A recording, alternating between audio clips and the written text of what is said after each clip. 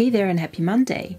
In today's video, I wanted to give you some zero-waste beauty recipes for self-care, some of which include repurposing food that otherwise would go to waste.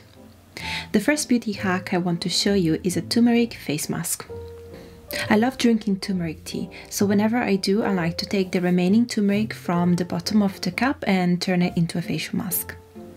To prepare the mask, I add a quarter of a teaspoon of turmeric powder, to which I will then add a quarter of a teaspoon of apple cider vinegar for its antibacterial and purifying properties, and I will then top up with 1 tablespoon of vegetable milk for its moisturizing properties.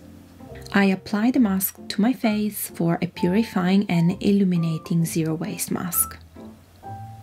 The next DIY I want to show you is a coconut coffee scrub. This DIY is so easy to do, it only takes honestly just 2 ingredients: coffee and coconut oil. To prepare it, just mix 1 tablespoon of coconut oil with 1 tablespoon of coffee ground. You can totally reuse brewed coffee grounds, just make sure it's completely cooled down. I like to apply it on my body in a small quantity so not to clog the sink just before taking a shower. The result is super soft and silky skin.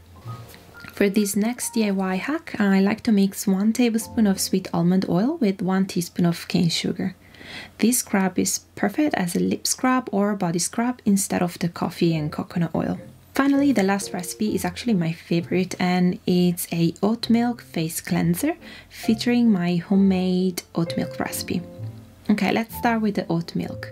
First, we prepare the oat milk, which is a great way to reduce waste. You can just store it in the fridge for the week and have it with your porridge or cereals.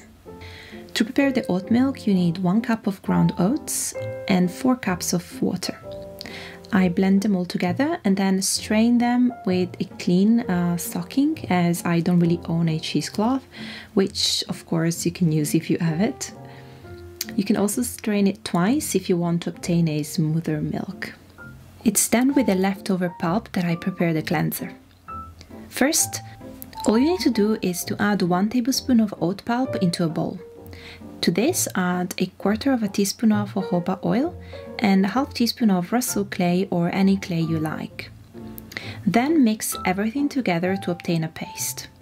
Now, if you want, you can also add a quarter of a teaspoon of a mild surfactant like sodium cocoyl isethionate to obtain a foaming cleanser with a little bit more cleansing power. To apply the cleanser, just scoop a little bit of the product into the palm of your hand and add a little water to it, then massage your face with it. The result is soft, moisturized, and very clean skin. I really hope you enjoyed these recipes, and do let me know which one would you try first in the comments below. And also, if you have any particular self-care masks you normally make and you'd love to share, please by all means let me know in the comments down below. I'd love to hear from you.